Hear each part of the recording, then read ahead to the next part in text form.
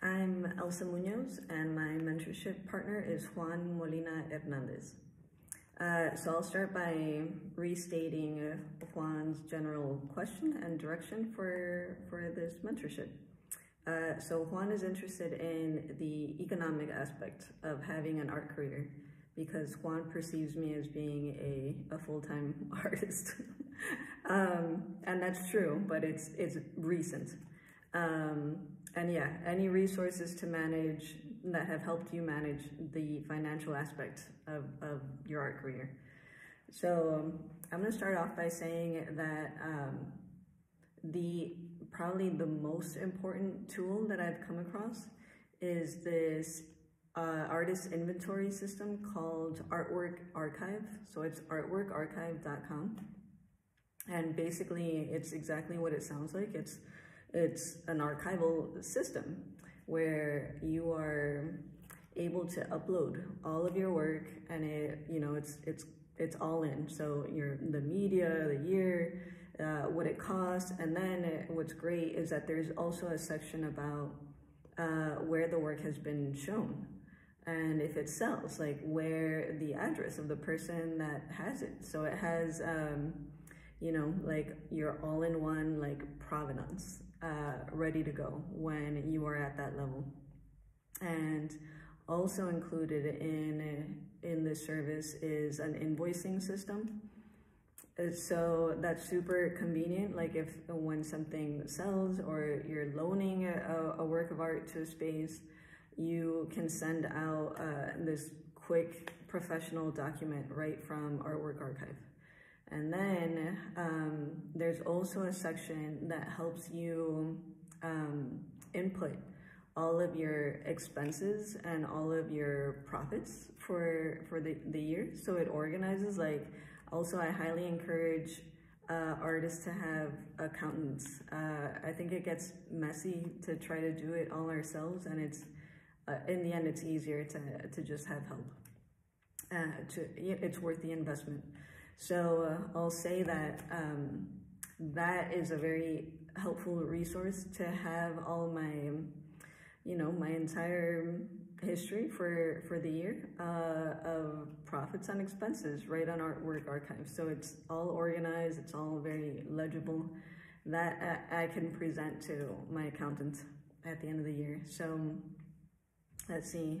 And then another tool that has, to me, been beneficial, financially beneficial in my career, is something called a digital media kit. So maybe Juan wasn't directly asking about like how to bring about more financial resources. Maybe, it was just about organization and such. But I wanted to share this. So a digital media kit is different than, say, like just sending a gallerist or a curator your portfolio. It's a little more complete than that. And a digital media kit is like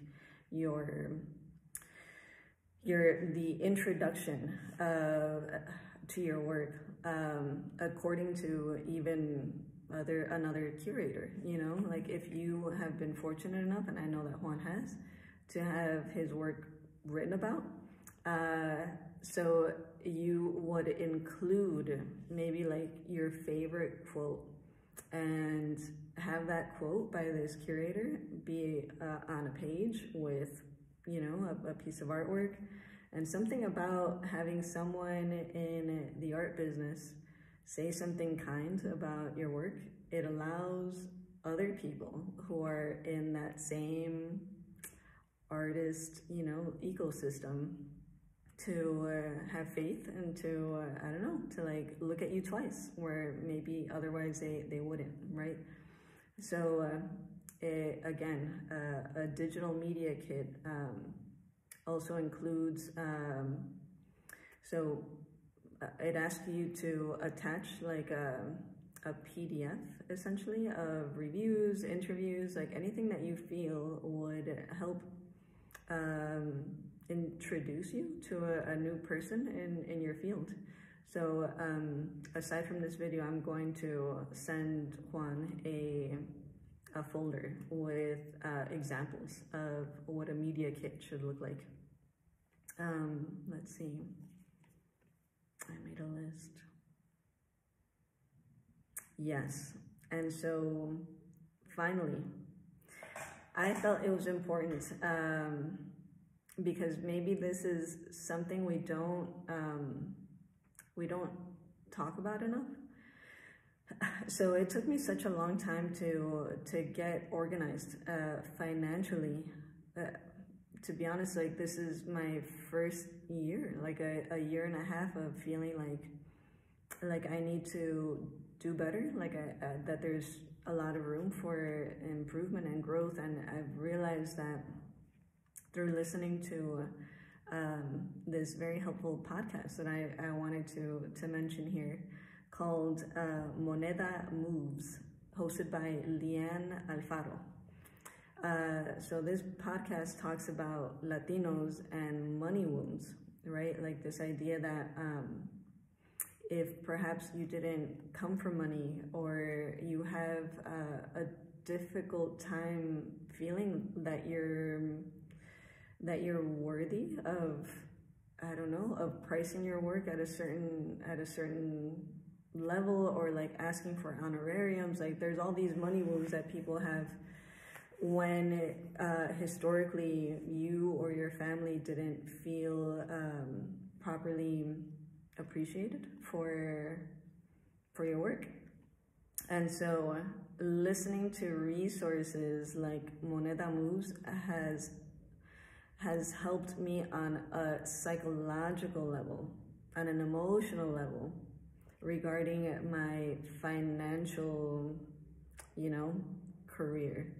So I want to encourage Juan, and basically anyone that feels like that message resonates, right, about having money wounds be the barrier to having a healthier and more organized relationship with our finances.